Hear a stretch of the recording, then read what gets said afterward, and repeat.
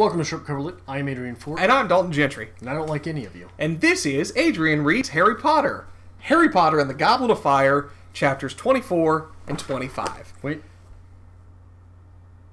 I'm not ready for this. You're ready for this. Go on.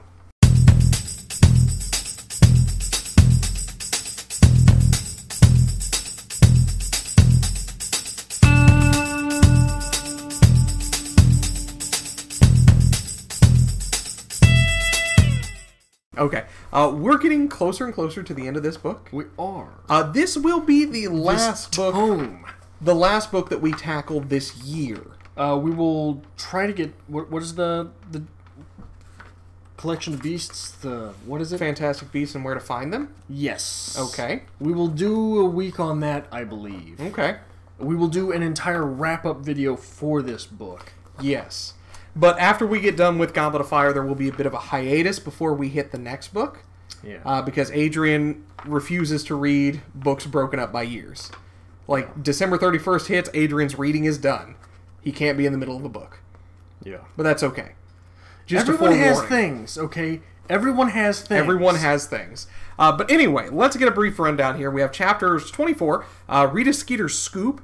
Hagrid is temporarily replaced at Hogwarts by Professor Grubbly Plank. Bagman offers Harry help, again. And Dumbledore defends Hagrid's honor.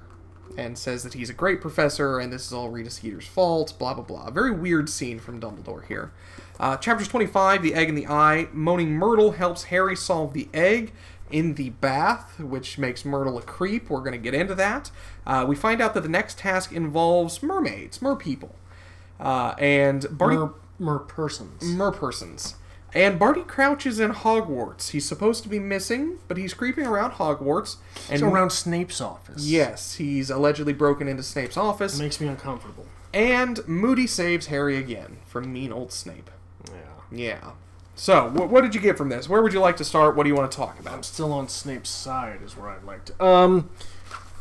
There's some quotage.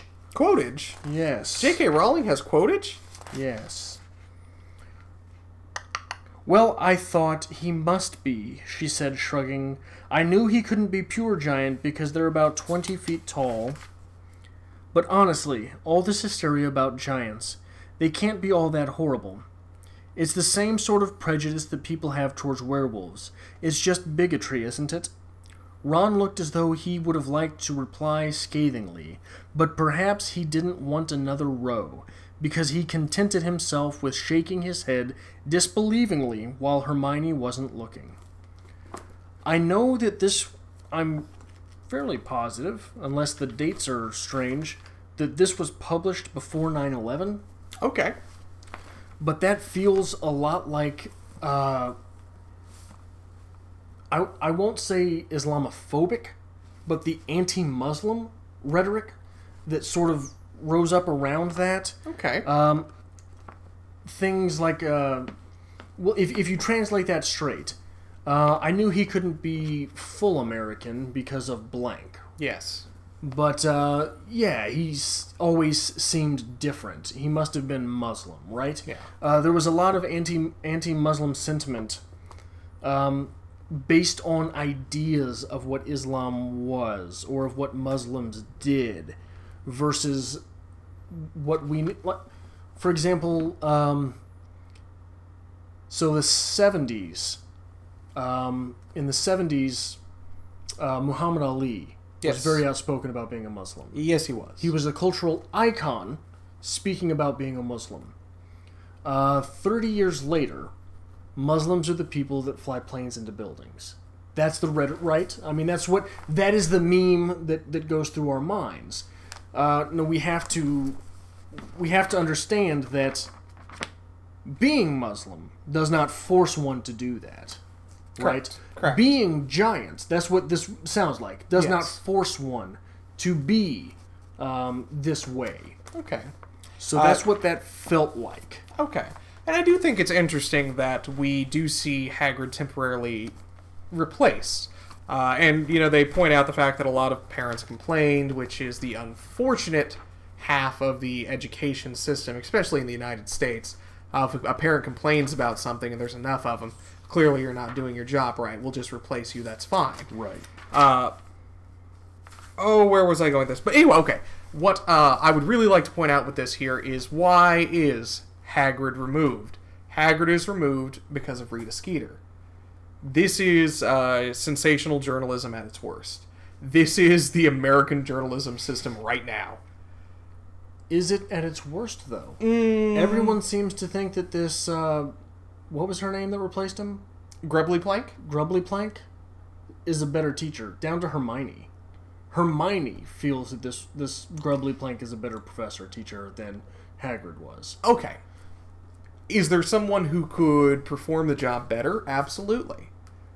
But we're replacing Hagrid just because of who he is. Right. We're not replacing him because he is failing as a teacher. But that's different. That's the damnedest thing about this pair of chapters, though, isn't it? Despite the fact that we're replacing him for who he is, not what he does, he doesn't seem to be doing very well. And we do get someone that is more, perhaps, effective. There's a very clear difference between replacing somebody based on them, their race, essentially, and replacing somebody based on their merit. Okay, so we're replacing him based on his race, but does it work out? Who cares if it works out? Right, but it does work out. This is... Is that a problem in the text? Is it a problem in text? Perhaps. But just because he's being replaced, we're not replacing him via merit. This is... But we're getting more merit on the back end, aren't we? Politics. So what narrative is old J.K. presenting? This is California 1970s Harvey Milk. Okay. Proposition 6 or Proposition 8. You've seen the movie? Yes, I have. It's a great movie, by the way. But this is what it is. We're replacing an educator because an educator is homosexual. It's someone that's inherent of their being. But we're going to replace them because homosexuals are dangerous. Right. And Which scary. is the wrong thing to do. It is the wrong thing to do. But in the text, it works out. But Hagrid comes back. Clearly. Right. But he is the inferior teacher. It doesn't matter if he's the inferior teacher. Then why present that in the text? Maybe that's a flaw by J.K. I don't know. Maybe a what? A flaw by J.K. I have said bad things about J.K. Rowling. A what? I've said plenty of bad things about her. You what, mate? Well, we just went down a rabbit hole there. Anyway, I wasn't even expecting to go there. I didn't even think about it. But Rita Skeeter, this seems to be her fault. And this is coming from... Basically, she finds out that Hagrid is a half-giant. And she runs a sensational story. Yeah, I'm wondering if she has some type of bug on Harry that's recording things or something. Do you think so? Because it seems like there are small things that she shouldn't know. Okay. But this seems very much like the turn that media's taken lately. Where we get a snippet of something's going on here and we just create an entire story about it. Which doesn't help, it doesn't benefit, it doesn't report the news, which is what journalists are supposed to do. It just creates problems. Right. Well, one of the things that it reminds me of in today's politics, which is going to date this video, and we all know that Harry Potter should be presented in a timeless fashion, but Billy Bush was fired for the exchange on the bus with Trump, right? Okay. I see Billy Bush as sort of a victim there. Here's the thing. We've all been in position where someone who... Trump was not his boss, but he was definitely an authority figure in that position, right? You're working for, was it Access Hollywood? I'm not sure. I'm not familiar. You're working for example, Access Hollywood, and they tell you, get a story with Trump. Your job is don't piss off Trump. So when Trump goes on one of these tirades, I know that laughter. That is an uncomfortable laughter that Billy Bush is exhibiting on that bus, right? He doesn't want these things... It doesn't sound... Maybe I'm not going to speak for him. It doesn't sound like he really necessarily wanted things to go this way. Okay. But he has to humor that guy. Okay. Right? Well, let's move on from Hagrid and all this journalism. Bagman, again, is offering Harry help. How do you feel about all these professors, teachers, the judge of one of the games pandering to Harry Potter because he's the champion for Hogwarts. I have a quote for that as well. Okay. It's a little snippet, less than about a half page of reading. "Wonder if I could have a quick word with you, Harry," said Bagman eagerly. You couldn't give us a moment, you two, could you?"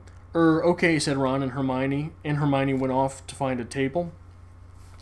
Bagman led Harry along the bar to the end furthest from Madame Rosmerta. "Well, I just thought I'd congratulate you on your splendid performance against that Horntail, Harry," said Bagman. "Really superb." "Thanks," said Harry, but he knew this couldn't be all that Bagman wanted to say, because he could have congratulated Harry in front of Ron and Hermione. Bagman didn't seem in any particular rush to spill the beans, though. Harry saw him glance into the mirror over the bar at the goblins, who were all watching him and Harry in silence through their dark, slanting eyes. I think that is a masterful little snippet building a contrarian and skeptic. Okay. Because it is Harry who picks up on the cues, right?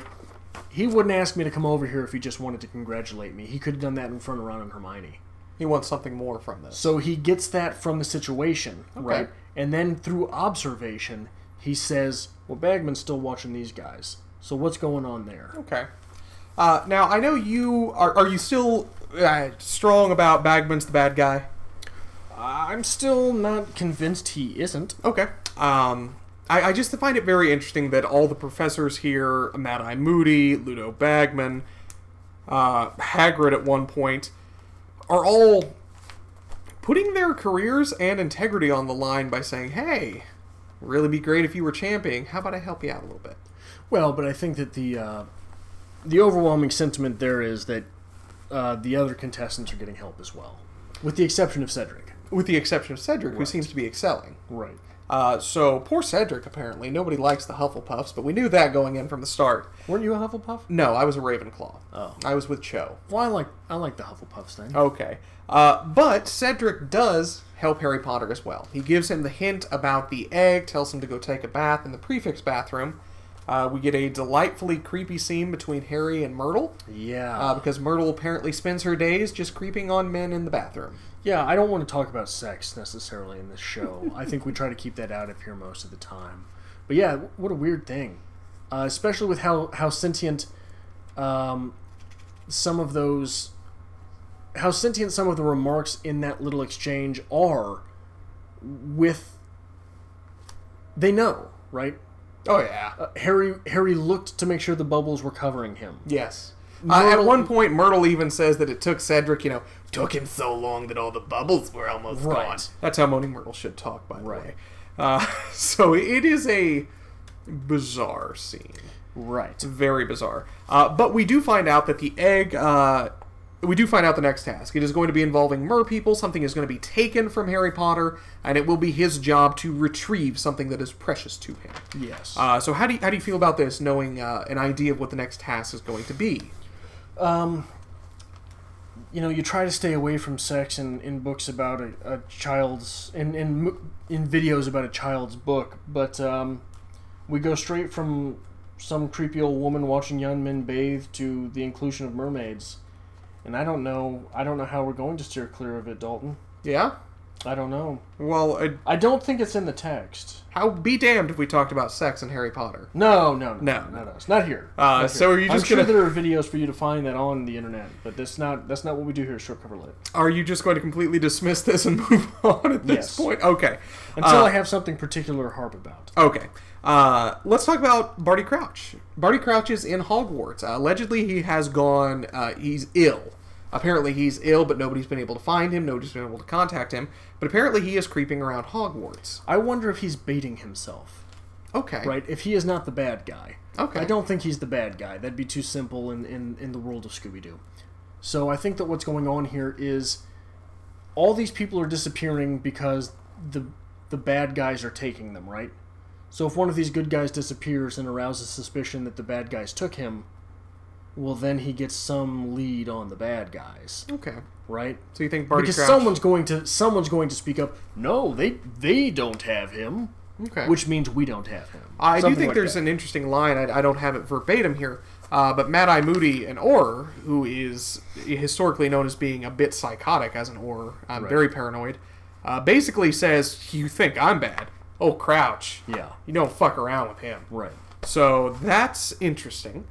I'd like to talk a little bit about Rita. Okay. Rita the person. Let's talk about Rita the person. In fact, not just the person, but things on Rita's person. Okay. The makeup. Okay. We get this line. Rita has heavily penciled eyebrows. Lines far less egregious than that have caused entire shitstorms on BookTube, right? No. We are clearly seeing Rita being painted as evil through her use of makeup, right? Yes. And I think that is interesting. Especially for someone who's supposed to be so forward-thinking as old J.K. Do you have any thoughts on that? Thoughts that won't cause a complete firestorm? I don't know. It is interesting. Don't yell at us. J.K. is doing it. Right? Who else's makeup has been mentioned? No one's. But this, the most scathing individual in so far the entirety of Harry Potter. She's not the most evil, but she is the most scathing. Yes. Okay. Voldemort lets you know, I kind of want to kill you. Rita says, "Hey man, we're friends. Tell me some shit." I'm trying to rack my brain here. It's been many years since I've read this not next book, but the 6th book. I do believe we do get another female character who is just scathingly evil. Yes. And I believe her perfume is constantly mentioned. Okay. Constantly. Is she fat? No. No? Okay. Well, I think that it's interesting to look at what's going on there, though. Okay. What is Rita's ploy? Rita's ploy is saying, "Hey, man, we're friends. Now tell me some shit that I can use against you." Okay. She's putting on a false face. Yes. And she's quite literally putting on a false face. Yes. Okay. So I think that's what old J.K. is clumsily getting around to. But another thing. Rita's nails were painted a shocking pink. I'd like to talk about makeup for a moment. Just makeup. Please do. I find nail polish and nail polish culture extremely fascinating. Okay. Do you know much? You know about makeup? I've been retail management since I was 18. Okay. Okay. I am now 31. I look good for 31, but I am 31. Have you noticed? Have you done much looking at nail polish? No. I know you shop with the guy liner and the lipstick. Is it lipstick? Eyeshadow a little bit. Maybe some blush. Not often. Okay, so in all this time that I've been retail management, I have been the cosmetics guy several times. Okay. You always have to have someone who's over cosmetics, and sometimes that's me. And nail polish names are incredibly interesting. Okay. They go out of their way to have a ringing name. I mean, there are nail polishes that have better names than poems. Okay. Than classic poems, okay? Okay. More interesting names. Names that do a better job of describing the nail polish than that title does of describing the poem. It's fascinating to me. And a couple on a literary level that have stuck out to me over the years. I saw once Lolita's Pink. Oh my. Yeah. That's, I can't imagine the boardroom where that took place. Here's what happened in that boardroom. No one had read Lolita. Except for the person who put forward that name. No, here's what happened in that boardroom. They said, we're in a cram. Somebody just call it something. And somebody was like, all right, there you go. Guy. Why would you assume it was a guy, Dalton? Guy is used interchangeably between the sexes now. Why? It's okay. It's acceptable. Isn't that just awfully talk about your makeup. patriarchal? Talk about your makeup. Also, I saw The Grape Gatsby. That's funny, actually. Yeah, it was obviously a shade of purple. But the most troubling nail polish name that I have ever seen was an orange, a bright orange, that was called Jailbait. Holy shit! Yeah, like you're not even masking it at that point. You're not even masking it at that point. Okay. So I do know that the majority of people who buy nail polish are feminine or female, and I do know that a majority of our audience is female. So if you have a favorite literary nail polish, I would like to see you list it below. Like, should we go on a crusade against the nail polish industry? That's No, terrifying. I with the exception of Lolita's pink and jailbait, I think that they're incredibly interesting. There's no harm in most of them. Okay. Those were fairly egregious. That was ridiculous. Well, those are the two you brought up. I mean, Yeah. the Great Gatsby's hilarious. Yeah, and there's a lot of things like that. It's a very punny culture, if I can call it a culture. Okay. But if you have a favorite literary nail polish, I would enjoy seeing that below. What is your favorite nail polish name? And for fun, maybe make up some nail polishes with literary themes in the comments section below. For me, I like to think of a deep crimson known as Hemingway's ceiling. No. See how much fun... See, That's dark. where does that laugh come from? Santa Claus? Oh, that was my oh shit you said that laugh. Come It's on, funny, that's- but I'm like, oh my god. Think of the fun we can have with this. So, now that we're done talking about Harry Potter, we'd like to remind you that in case this video series fails, we're going into the makeup business. I would seriously like to be on that board. The naming of nail polishes. Get me that job. Someone incredible. tell me how you get there. Do you have anything else to say about Harry Potter at this couple point? things. Okay, please do. Did Hagrid's parents die in the Voldy Wars? I You don't don't have to answer. I don't know But if it's ever seems addressed. it seems to be hinted at here, doesn't it? More so, yes. Because Hagrid has a liking for Harry that he does not care to explain at this point. Okay. Using the Marauder's map under the invisible cloak while carrying the golden egg. Just to piss people off, I'm going to compare Harry here to a nuclear submarine. Okay. And it's sexist. Okay. I'm not going to explain those things. Just gonna go with it? Just lay it on the line? Yeah. Okay. I don't read the comments for Harry Potter, so Dalton will have to deal with it. Thank you. Also, along fairly similar lines, we have Mad Eye approaching Harry to be an Auror. Right? Yes. So he is approaching him to be a military man, isn't he? Okay, very much so. Mad Eye has taken an investment in Harry, an interest in Harry, and he thinks that would be what he would be most suited to do. Be a military man. Well, it's one of those things. At a very young age, you're famous for defeating the greatest warrior of all times. You're probably going to end up in that line of work eventually. Well, but I'm not making any negative connotation there. I'm just saying it seems we've done a lot. We've talked a lot about this is a literary exploration of what happens when the baby boomer generation inherits the earth. Well, they have to manufacture that military-industrial complex, don't they? Because military-industrial complex is big business, and somebody makes money off of it. And you know the world likes to be at war. So you're the most famous wizard ever. Why don't you go into the military? There seems to be a lot of like I said with the whole analogy of a nuclear submarine. Yes. You know, carrying the golden egg under the invisibility cloak with the Marauder's map. He's got the sonar, and you can't see him, and he's got the big weapon, right? So I think that there's a lot of that at play here. Okay. Well, we will get more into this next week. We're going to be moving on to chapters 26 and 27. This will be the second task, and Padfoot returns. Like I did mention in the beginning of this will be the last Harry Potter book of the 7 that we will finish this year. But we will be continuing on with the remaining 3 books early next year.